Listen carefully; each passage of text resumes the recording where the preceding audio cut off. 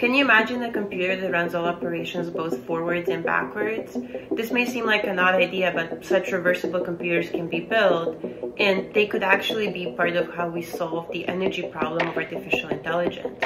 Training large language learning models like ChatGPT is currently really energetically costly, taking as much energy as 100 US homes use in a year.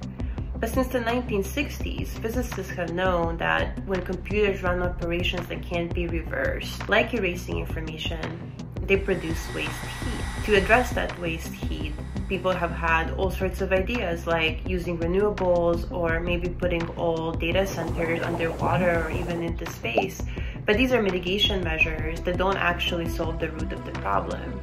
What will solve the root of the problem is to completely redesign all of computing hardware. You could do that by using reversible operations. Here, the laws of thermodynamics will tell you that a reversible operation doesn't change the entropy of the computer or the amount of disorder that it has. This means that no heat is being produced. So a reversible computer would take some power to operate, but it would not take any energy to be cooled because it would not be producing waste heat.